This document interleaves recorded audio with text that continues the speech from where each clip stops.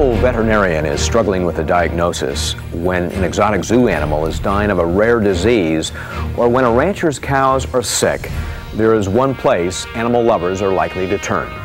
The University of California, Davis Veterinary School practices groundbreaking animal medicine that is changing everything from the treatment of complex, often fatal diseases to the way endangered wildlife is protected.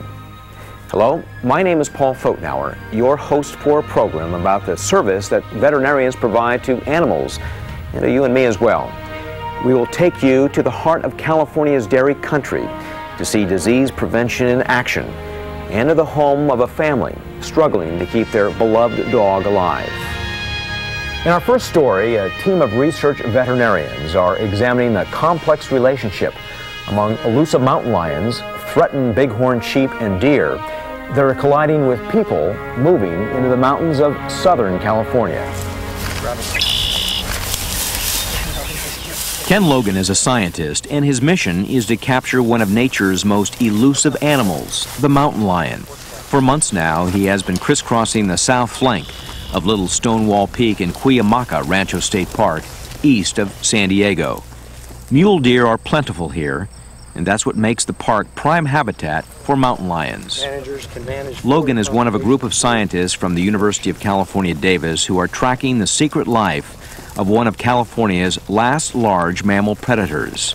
Even though cougar populations in California have rebounded since the early 1970s when hunting protections were enacted, these animals remain hard to find. This morning what we've done is we've checked our snare line and we haven't caught anything. That's normal. It's normal to spend the morning checking the snare line and not finding a cougar. Wildlife experts feel that cougars can roam in 100 square mile territories and can travel 30 miles a day, generally feeding on deer and other small animals. While Logan looks for cats in the area where backpackers, bicyclists, and campers recreate, Walter Boyce, who directs this research project, is working this day in the upper elevations of Anza Borrego Desert State Park in San Diego County. This is home to the peninsular bighorn sheep, which are near extinction. There are a number of real problems that are happening here in San Diego County, in particular in Anza Borrego Desert State Park and in Cuyamaca State Park. We have a bighorn sheep population that's endangered. It's dwindling to the point that it's on the verge of extinction. We have a mountain lion population that has a very strong advocacy in this state, yet is clearly the direct cause of bighorn sheep decline in recent times. We have a human population growing faster really than anywhere else in California, and that really epitomizes what's going to be happening throughout the West and indeed the entire United States. All of these are coming together here in San Diego County. What we're hoping with this project is to not only come up with answers for what can we do for bighorn sheep, but the bigger question is how can wildlife and people coexist in the future? The peninsular bighorn, which range from Palm Springs to Baja, number around 400. Far less than what was seen in these ranges years ago. Boyce, who directs the Wildlife Health Center at UC Davis, says changes in the landscape are altering the lion's normal hunting pattern. We hypothesize that deer may be drawing mountain lions out of the higher elevations to where the sheep occur. And on the flip side, people at the low elevations are pushing the sheep up by building their housing developments, by recreational activities. The sheep are essentially getting squeezed between the deer at the top and the people at the bottom into this ever narrowing ribbon of habitat, and the mountain lions now are moving through that ribbon and unfortunately taking a heavy toll on the sheep. This work involves helicopters and teams of field researchers who capture deer in order to apply a radio collar that allows the scientists to track the deer's movement. These same collars are also being applied to the sheep and the lions. Linda Swainer, another UC Davis biologist with more than 10 years experience studying mountain lions, is tracking cougars already fitted with radio collars. I'm listening for signals off of 3 different male pumas. Each one has a radio collar with a different frequency, and I can pick them up. I can pick up all 3 of them from here at different times. Anza Borrego Desert State Park is just a tremendously diverse set of habitats from near sea level all the way up into the pine forests and connecting with Cuyamaca Rancho State Park. So in this study, we're hoping to really look at at the whole, at the entire complex of ecosystems and the dynamics that flow between those. A project of this scope and magnitude takes teams from diverse backgrounds. Although UC Davis is leading this research program, it has key partners in the California Departments of Fish and Game, State Parks and Recreation, and the Zoological Society of San Diego. Meanwhile, back at Cuyamaca Rancho State Park, Ken Logan is busy checking his lion snares. We know that pumas have traveled this trail here, and the idea is that a puma comes and puts its paw in the snare set, depresses the foot loop, and they'll catch it around the leg like that. Logan's first concern is to maintain the health of the lion while it's ensnared. We've designed these snares to be as humane as possible for the mountain lions that we've captured. They have several safety features on the foot loops themselves in order to allow for adequate circulation to the limb.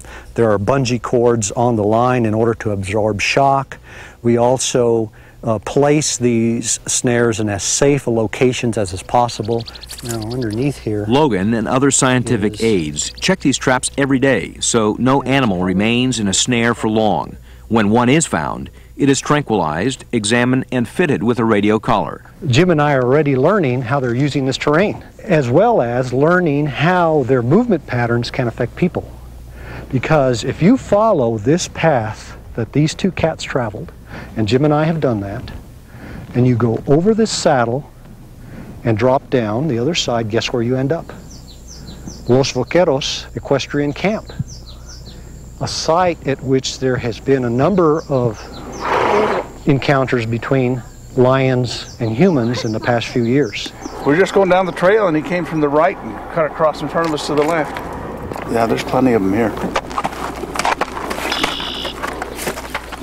Logan can often determine the cat's gender by simply looking at the track left by the paw in the dirt. These are tracks of a male mountain lion, and they're huge male tracks. You can see its 4 toe prints, 1, 2, 3, 4, and this is its hind heel pad or its hind plantar pad. This cat was moving from west to east. He's going up the East Mesa Fire Road, and he may be lion M1 because we just received signals from M1 up on East Mesa. The findings from this study could help resource agencies solve one of their biggest problems. We're very interested in the study for the park because this area has proven to be one of the biggest areas where we have human mountain lion interaction. And to help us in managing both our park visitors and our mountain lions to keep them both safe, we would like to get this study, get the information done out of the study so we can figure out how to best do that. As more people move into mountain lion habitat, wildlife experts expect to see increased human-lion encounters. The managers here of the park have concerns that they want to minimize the type of negative interactions that you might have between mountain lions and people. But we also want to maintain healthy mountain lion populations and allow for a lot of human enjoyment of this particular state park. Park officials and conservationists expect education to be the key to saving mountain lions and minimizing their threat to humans. This study is going to give us real data on wildlife that we can base management decisions on, and it's a real challenge for us in the future, looking at habitat loss and fragmentation, having to make important decisions that influence both people and wildlife. And unfortunately, we often have to do that without adequate information, and I'm confident this study is going to really help us get that information that we need that's going to really benefit wildlife. What they learn in San Diego County may become the model for managing populated wildlands throughout the West. Next, we'll look at veterinarians who work in the important field of animal agriculture. With recent outbreaks of devastating animal illnesses like foot and mouth and mad cow diseases, veterinary medicine is fighting animal health threats on a global scale.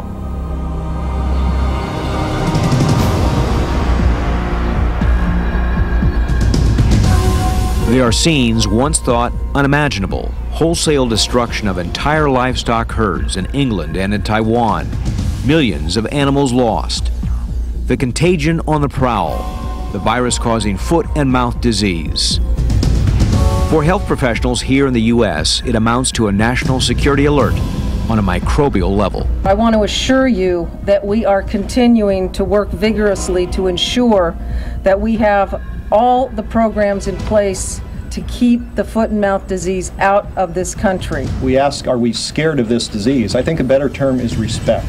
We really respect this virus. Protecting the integrity of the nation's food supply, in this case meat and dairy products, is a top priority. In the search for answers, the University of California Davis School of Veterinary Medicine is playing a leading role.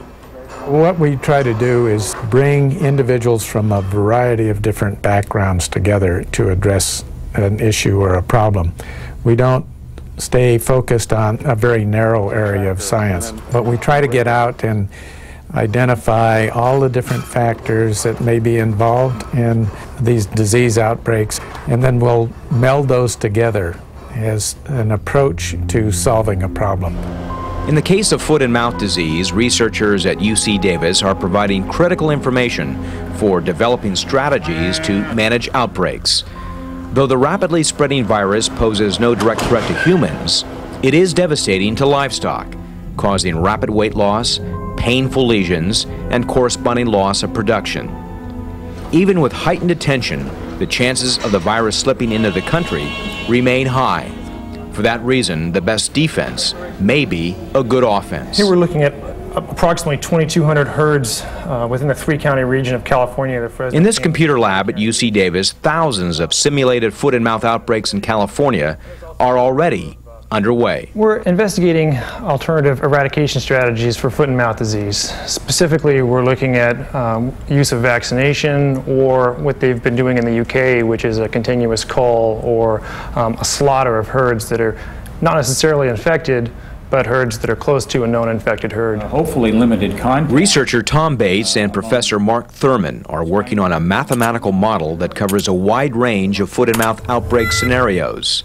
It is an innovative approach. Begin fighting a disease outbreak before it ever appears. We know that models aren't perfect and that we are simulating these hypothetical epidemics, but we think that there is value in comparing these various scenarios for control to see which ones might offer the best options for control and presumably at the least cost. Nowhere are the stakes of a foot and mouth outbreak higher than in California, the nation's largest dairy producer.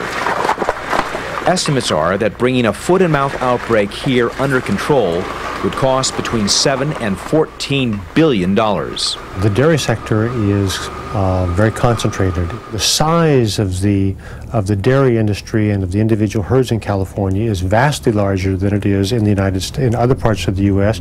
or in England. To help control an outbreak, researchers at the UC Davis Veterinary Diagnostic Laboratory, in league with the Lawrence Livermore National Laboratory, hope to develop an innovative field diagnostic tool. The plan calls for adapting technology developed for detecting biological warfare agents in the Gulf War. By zeroing in on key genetic markers, foot and mouth could be distinguished from several other nearly identical diseases, perhaps in mere minutes. Once an animal is diagnosed as having it, having those rapid tests on site in the county where it's occurring makes it so much more efficient to determine this herd has it and this herd doesn't. One key benefit could be a reduction in the need for costly preemptive slaughter of animals, a practice health professionals here in the U.S. are eager to avoid. Those type of programs create a lot of heartache and a lot of concern in the producers, and I think that there would be some tremendous resistance in our country, especially if it were to come out later on that some of our diagnoses were not substantiated when they were checked into further. But the fight against emerging diseases in animal agriculture goes beyond diseases like foot and mouth. Researchers are delving into the inner workings of other ailments like Johne's disease and the notorious bovine spongiform encephalopathy, or mad cow disease. Mad cow disease is believed to result from the practice of feeding livestock meat and bone meal products back to livestock, a practice now banned in the U.S. But research at the UC Davis Dairy Food Safety Laboratory is focused on eliminating the possibility of accidental infection. The danger is perhaps a mistake could happen. In a feed mill, they would have ruminant meat and bone meal, and then they start mixing cattle feed that day. Then there could be an accidental contamination. We're looking at developing a rapid diagnostic test so we could screen and make sure that no accidental feeding takes place and then puts the livestock in jeopardy. Yet even as foot and mouth and mad cow disease draw worldwide attention, I'm going to give her 40 cc's. A far more widespread threat to humans and animals is growing resistance to antibiotics. We gave her 5 injections. I won't go any more than 5 days in a row of penicillin. As in human health care, curbing overuse of antibiotics is a top concern for veterinary health professionals. So yeah, there's some level of antibiotic use on these farms, so we'll have to check to validate the records. Dr. Bill Sisko is leading important research on antibiotic resistance in domestic animals by tracking just how antibiotics are being used on ranches and farms, a program called Prudent Use. Prudent use is application of antibiotics, in this case, appropriately. So you know that the antibiotic that you're giving is effective against the thing you're trying to treat. It's the right dose, and it's given in the right amount, or it's given in the right way. So that's really prudent use. It's helping people to use antibiotics more intelligently. One key aspect of prudent use is standardized record-keeping practices on how antibiotics are used. This will be the site where we have the links. Dale Moore has now made prudent use part of an online training course for ranchers in the dairy industry. I'm hoping that we're going to be providing them with some education, maybe a change in attitude towards keeping records, as well as providing them tools and the kinds of records that they need to keep. With more accurate information on just how antibiotics are being used on farms, researchers hope to get a better understanding of how to avoid the pitfalls of overuse. The crux of it is that we probably never get to go backwards. We never ever reclaim an antibiotic, or with much difficulty do we ever reclaim an antibiotic that's developed a lot of resistance. But what we can do is slow down the rate that we accumulate new antibiotic resistance, and that's the goal. For veterinary health professionals, the effort to keep the nation's food supply safe from such biosecurity threats will continue to call for innovative and imaginative measures. What we're doing is essentially public health. We're trying to prevent the public from being exposed to harmful substances that could be in the food supply. And we feel that this is a very important part of having confidence in our food supply. That will keep American agriculture at the forefront of providing safe, healthful food for our consumers. Veterinary medical health professionals remain on a heightened state of alert to threats of newly emerging and re-emerging diseases. Although all small animal breeds and ages can suffer kidney disease, it is often deadly if not treated immediately. As veterinary doctors learn more about kidney diseases in dogs and cats, it will ultimately help in the diagnosis and treatment of human kidney disease. Now meet the Evdokimovs, who are hoping that advanced treatments in animal medicine can save the family's best friend. Ben looks pretty comfortable perched on this table at the veterinary hospital at UC Davis. This 6-year-old Labrador Retriever has been here for more than a month for treatment related to acute kidney failure. His case has perplexed veterinary doctors here, who are among the best animal kidney specialists in the world. Ben was a very sick dog when he came to this hospital. The dog's owners, Jim and Lori Evdokimov, said Ben's condition deteriorated quickly. But, you know, Ben was 103 pounds when this started. He is now probably, the last we saw him, he was 66 pounds. And he's just becoming emaciated. On advice from their local veterinarian, Ben was immediately transferred to the intensive care unit of the UC Davis Veterinary Medical Teaching Hospital. Emergency medicine is measured usually in seconds to minutes, not in hours. So patients that present the way Ben did are immediately transported here to our emergency room, and within 2 to 3 minutes some type of analysis of their blood and whatever therapy is required has been instituted. Although all breeds and ages can suffer kidney disease, it is often deadly if not treated immediately. The question everyone wanted to answer was, why would Ben's kidneys, a dog in its prime, fail? Dr. Larry Cowgill, a UC Davis veterinarian, has spent 30 years understanding the dynamics of kidney function and is considered one of the nation's leading researchers in animal kidney disease. We have two major groups of kidney failure: acute kidney failure, as we would see in Ben, where the kidneys are temporarily, hopefully temporarily damaged, but certainly damaged very suddenly, and have the potential to get better. The other category is chronic kidney failure, the most common condition in which dialysis is used in human medicine, where the kidneys are irreparably damaged. Back home in Pleasanton, California, the family began looking for clues as to what may have caused Ben's kidneys to stop working. Do you see any water down there? Could it be water contaminated by bacteria? The doctors were saying that this leptospirosis comes in stagnant waters. And there's a lot of stagnant water down here in this IV, and then it goes out through the front, and Ben was he's always down here. Could it be the antifreeze leaking from one of the car's radiators?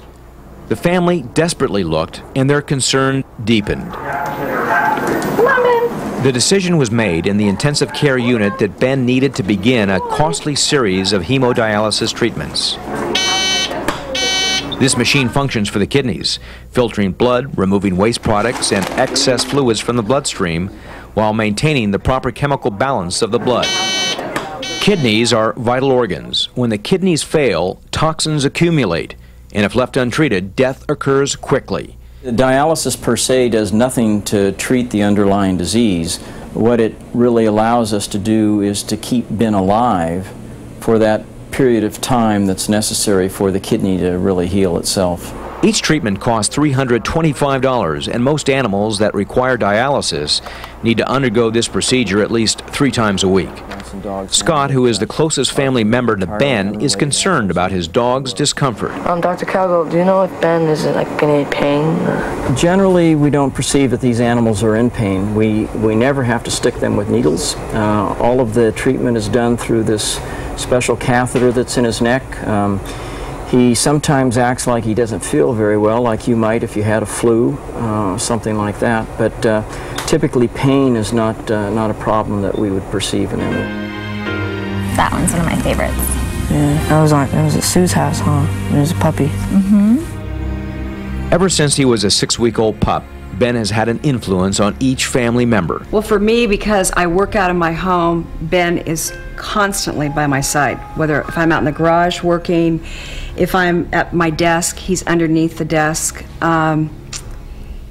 He just was always with me. Meanwhile, back at the hospital, the doctors are concerned that Ben's kidneys are not showing adequate recovery and feel they need to do a biopsy of the kidneys to gather more information on their chase for a cause. The key to the kidney biopsy is just to get the outer layer of the cortex. And that's what we're going to be shooting for, while trying to stay away from all the important structures like the bowel, aorta, big vascular structures. After a 15-minute procedure, the tissue sample is taken to pathology for examination. After a family meeting, they decide to continue dialysis for 1 more week. We're into this now with Ben for over $11,000. Right now I'm unemployed. It's a situation where we love Ben very much, but we have to make a decision. We're charging this. It's not something that we had the money. And so we're going to be expensed for this for a long time. But, you know, as a family, when, you know, my kids look at me and said, "Dad, we just can't let Ben die," you know, there was no way that I could do that. I knew I had to go forward with it. We had to have the hope. 24 hours later, the doctor talks to the family by phone. I did get the biopsy report back today. It does confirm that we have an acute kidney failure. and it is attempting to repair. It does not suggest what the underlying cause of the kidney failure was. The majority of the dialysis currently performed in veterinary medicine is for acute dialysis, and so there are short-term treatments compared to human medicine where most patients are on indefinite lifetime dialysis. So I would say that the typical course for most of the conditions that we deal with in dogs and cats would be 2 to 4 weeks. There are only 4 veterinary centers in the United States that are equipped to perform dialysis on companion animals. The UC Davis Veterinary Medical Teaching Hospital operates 2 of the centers, one in Davis and the second in San Diego. The one here in Davis does about 600 treatments a year and was the first to perfect the procedure in dogs and cats. It's a very technologically involved procedure, and so there are a lot of complications that can result from the technology. There's risks of infection and risks of clotting within the animal. So it's not a panacea, but it certainly is a tremendous help and tremendous adjunct for dogs with acute failure that otherwise would die. After 6 weeks of dialysis, Ben is not showing signs of improvement, and the family decides to end his life. And many times we just have to give up, say our goodbyes, just like the family says their goodbyes, and it's just as hard on us as it is on the family in many cases. We were with Ben for weeks and weeks and weeks. He was our pet as much as he was anybody else's pet. We now have technologies like dialysis that were never available in the past and now are a source of salvation for many, many animals. And our success rate in treating animals with conditions like we thought Ben had is very, very high, approaching 95%. And we will learn from Ben's example, perhaps, that he has a new kind of disease that tomorrow we'll be able to deal with because we've had the experience in him. So in some cases he serves as a legacy for the successes of the future.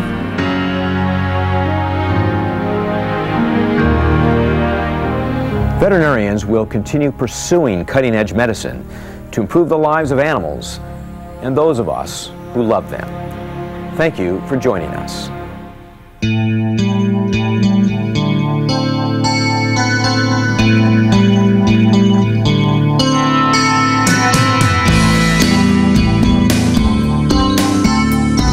We have a bighorn sheep population that's endangered. It's dwindling to the point that it's on the verge of extinction. We have a mountain lion population, yet is clearly the direct cause of bighorn sheep decline in recent times. We have a human population growing faster, really, than anywhere else in California. What we're hoping with this project is to not only come up with answers for what can we do for bighorn sheep, but the bigger question is, how can wildlife and people coexist in the future? We're trying to prevent the public from being exposed to harmful substances that could be in the food supply. We now have technologies like dialysis that were never available in the past and now are a source of salvation for many, many animals.